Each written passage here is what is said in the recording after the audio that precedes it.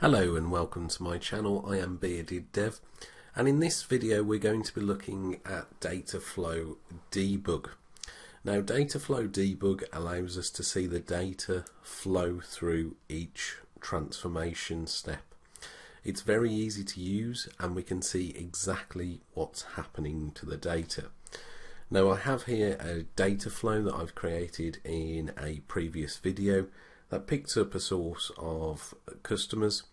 This source is actually a flat file containing about 1 million rows, but there's actually only about 10 customers within that file. So we grab a distinct list of those customers, convert some data types, add some columns, and then write them to a table. If you are interested in that video, it should be coming up with a link towards the top right of the video, so you're available to go and check that out. Now, the first thing with data flow debug is we need to turn it on, and we do that by simply clicking on this data flow debug icon here. We choose our compute size, time to live. We can set that to 1, 2 or 4 hours, and then the integration runtime we're going to be using. At the moment I've only got the auto resolve integration runtime, so I'm just going to go click on OK on that, and we'll see a message pop up to say that cluster's actually starting up. Now, that's actually going to take a few minutes to start, and I recommend when you're working with data flows that's probably the first step you should do. If you want to review the data, then turn on your data flow debug first. Go and make yourself a drink. By the time you get back to your desk, it should be on. Now, a question I get asked a lot is, does data flow debug actually cost anything? And yes, it does.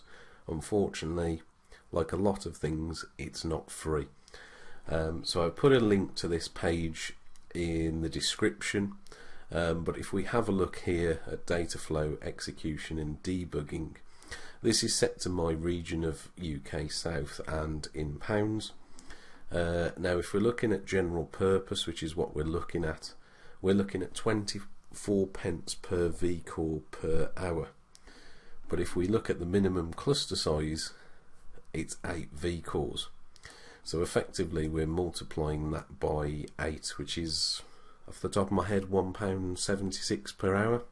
Correct me in the comments if I'm incorrect with my maths there. So £1.76 an hour, but then there's also a note here to say they will also be billed for the managed disk and blob storage.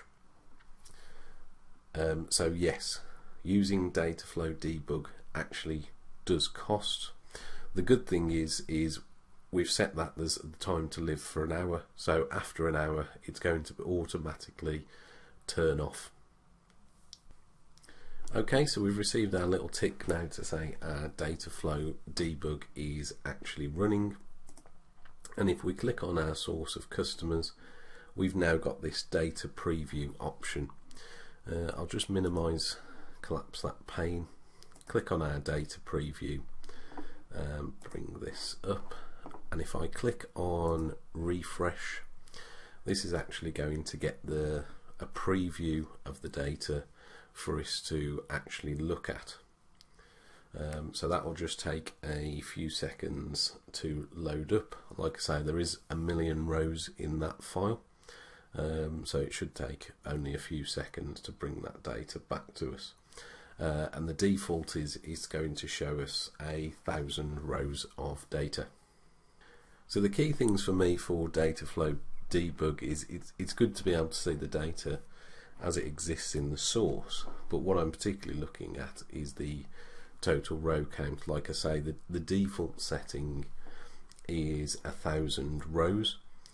Now, we have this drop down, and this is quite recent. When I first started working with data flows, when they first came out, we only had a refresh button, and now there's a drop down for a couple of options. We can either refresh with changes to the data flow or refetch from sources, which is quite helpful because if you're working with source data that changes, perhaps you've added new columns or things like that, they don't automatically come into data flows, there is some caching in the background, so that is a good addition to refetch from sources. Now, as we move through our steps, we can also have a look at what happens here. So within our distinct, we're grouping by certain columns, so we can have a look what happens to our data preview here. I'm just going to expand that, and this is going to take again a few seconds, because this is actually going to be taking the source data and performing that distinct on it. So we've got one row of data here. This is a simple aggregate function we added that doesn't actually mean anything. It's just to use the aggregate transformation. We needed to add in an aggregate rather than just group by columns. So this is actually just retrieving a distinct count, so that aggregate doesn't actually mean anything. So we can see our total here is one row. Now, why would that show as one row? And this is where data flows can get a bit annoying. So what's actually happening is if we look at our source of customers, and if we bring this up, we can see it's actually showing 1,000 rows. So it previews the first 1,000 rows. But what happens is they continue through the transformations. So if I just quickly scroll down, and you notice this name of Dominic Durant, if I scroll through those 1,000 rows, you can see it's actually just showing 100. Actually, sorry, it's showing 100 rows, but the detection is the first 1,000. So it's actually showing 100 rows, and they're all Dominic Durant, and that's because that customer within that 1,000 rows only exists once. Now, to change that, to get us a better perspective of what's happening, we can actually edit our debug settings, which are available up here next to where we turned on the data flow debug. And this row limit is set per source. So if we actually change our row limit, 10,000, 100,000, 1 million, and save that, next time we click refresh, remember we had our total over here that showed 1,000 before, and when working with large volumes of data, you'll see, especially when joining data, so imagine I joined this to a data set that Dominic Durant wasn't a part of, you can actually check in your next step and it doesn't show any results whatsoever. So we can see now it's actually showing 1 million rows that we've got within the file. But more importantly, if we now have a look at the distinct customers, refresh that, it's just going to run that again over now, that 1 million rows of data. Now I know there's actually 10 distinct customers in that file, so all being well, we now see our 10 customers. So it's important to keep in mind, you might perform a step, turn on data flow debug, perform a step, and if the first 1,000 rows perhaps don't conform to that step, then you might see no data further down your transformations. Again, we can have a look within data preview at the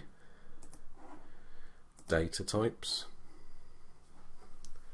So we can see here we're still working with strings, and then within our convert data types we're adding some manipulation to that data. Just expand that as it refreshes, so we'll be able to see what that data looks like after this transformation step. So within this transformation step, we're converting date of birth to a date and customer ID to an integer value. Now notice we've still got order line ID, which is actually just a count of orders per customer, which we don't actually use. It's actually just flowing through that we ignore. if we was being pedantic about it, we could have applied a select transformation after that. Then we're going to add in our additional columns. So if we revert back to our conversion of data types, we can see we've just got those columns ending in our order line ID. Then we're going to be adding our further columns. So if again I refresh and expand this, we can see after our second derived column transformation, those new columns we've added as start date, end date and validity.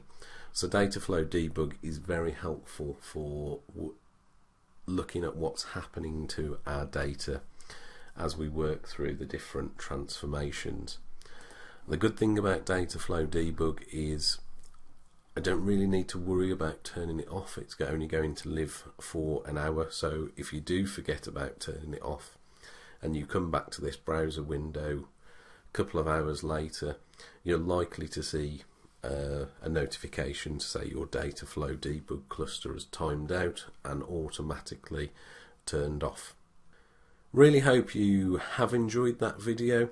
Let me know your thoughts in the comments below, and if you would like to see any other videos on data engineering or data analysis, please do let me know.